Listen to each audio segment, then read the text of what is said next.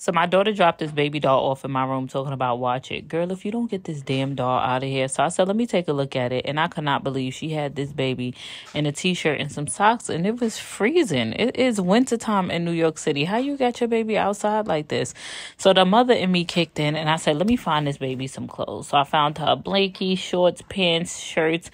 I found her a pacifier, a blanket. And I said, well, I can't just leave her baby without changing a diaper, so let me give the baby a diaper change. Then I said, I gotta wipe the baby down so I could change the baby clothes.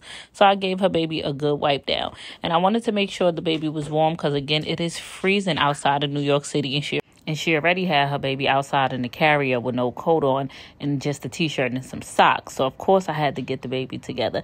After I got the baby together, I swaddled her and got her back inside of her car seat. I also informed my daughter, don't ever bring this baby doll back in my room again because there is no way I should have been this invested into this baby doll.